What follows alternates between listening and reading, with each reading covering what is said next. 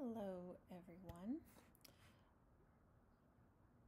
This is going to be the first of hopefully a series of videos of an introduction to Clo3D / beginning patterning. I've been patterning for a very long time now, but I've only been using Clo3D for about 2 months. I think it's a very interesting and exciting program that would be very beneficial to start incorporating into costume technology and or more in the fashion world, given our current state of affairs. And it's just a neat, fun tool. So here we go. I have found it most beneficial to go back to my very basic patterning when learning this system and this program. So today's video, I'm going to be moving this bust dart to the shoulder dart. It's neither really a slash and spread method nor a pivot method. It's kind of something different. So to give you a insight into what you're viewing at the moment, I'm on a Mac. On the left is my avatar and my garment in 3D. I can spin her around and look all over it from all angles. And in my right is my pattern. So think of this as your table and this is your fitting room. I have drafted a very basic size 6 bodice sloper and a little A-line dress, and that's what you're seeing here. So let's get started. For those of you new to patterning, this dart on the side is called a bust dart, and this dart on the bottom is called a waist dart, and what we will have is what's called a shoulder dart. We're going to be moving this fullness to the shoulder. So the first thing I need to do is designate what will become the center of my new dart on this line. I'm going to come to my edit patterning tool, right click, just left click, add point split line, and I'm going to hover over to my line, and you can see as I move the dot to the left and right, the numbers to the left and to the right of the dot change. It's telling you the distance. But I'm going to right click. And there are several ways you can split the line.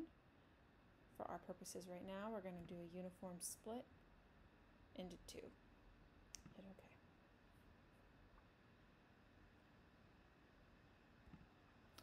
Now I'm going to come to my internal polygon tool.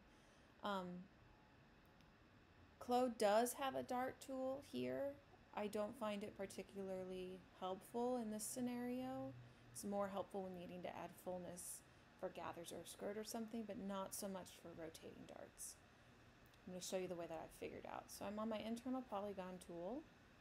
I'm going to select that dot I just made. And come and select the dart tip of my waist dart and hit enter. And I'm going to do the same thing for my bust dart here. Select the dart tip. Make sure I'm right on that line. Select, enter. Great.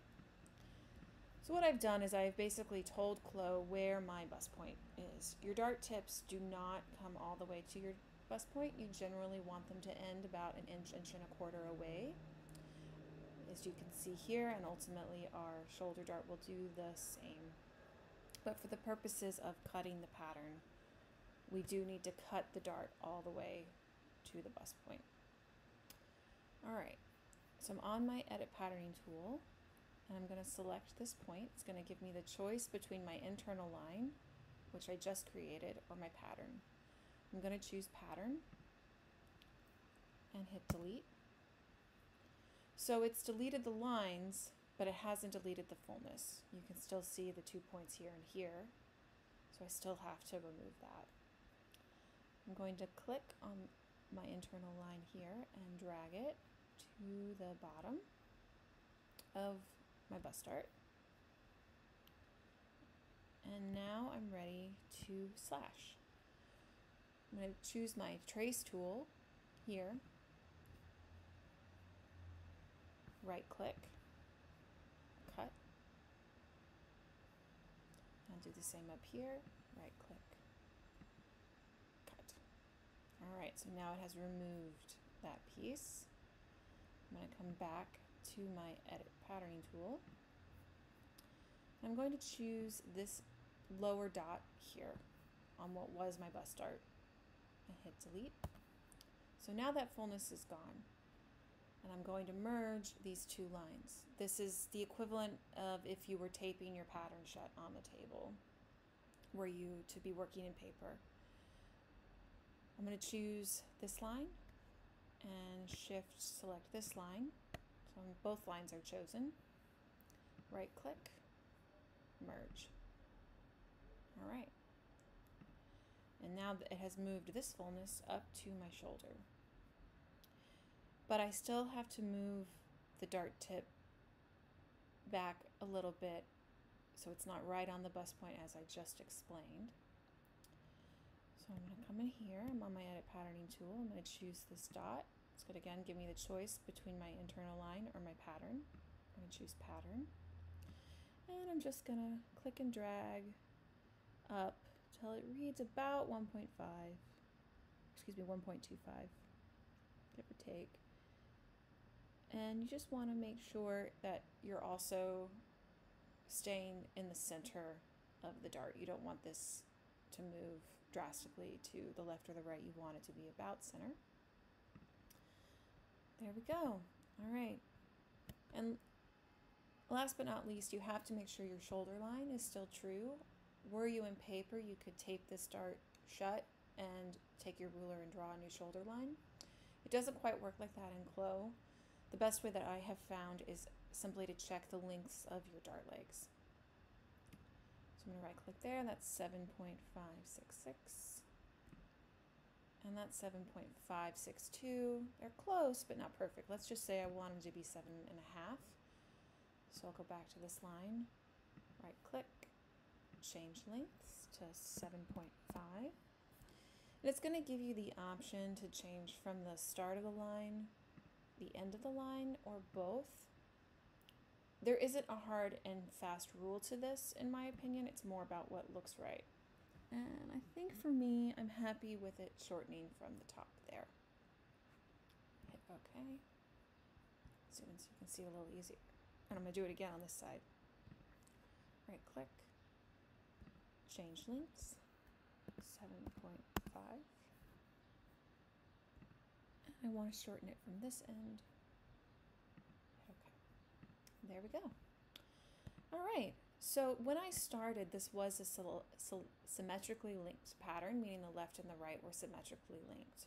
Once I cut this line, this piece and this piece were no longer linked. So I have to repeat some of the same steps I just did. It's already removed the fullness, so I'm going to start from merging these two lines. Select them both, right click, merge. Select this point, pattern, and drag it up till it reads about 1.25. There we go. And just double check my dart lengths. They're the same as they were before, but I just want to change them to 7.5. And I want to adjust them in the same manner I did on the left, which is from the top.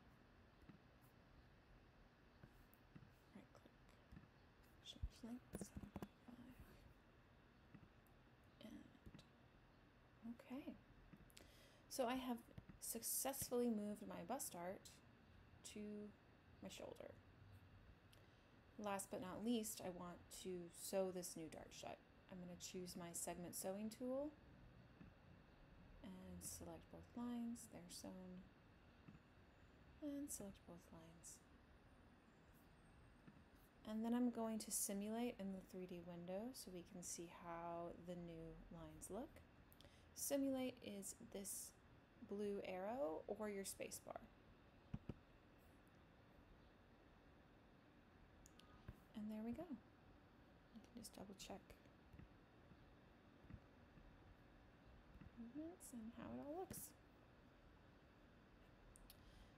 And you can also come in here, there's also lots of options, but if I come up to the t-shirt icon here, I can show garment seam lines and show internal lines, which are there. Show baselines. Show style lines. And you can see where all your style lines are. Oh, went away. You don't want to continue to work too long in simulation mode because it does use a lot of memory on the computer. So if you need to go back to your pattern or adjust anything else, just make sure you turn simulation off. Okay, I hope that was helpful.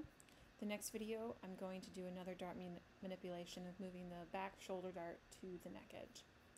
Thanks for watching. I hope this was helpful, and please add any comments, questions below, and I will answer them as best I can. Thank you.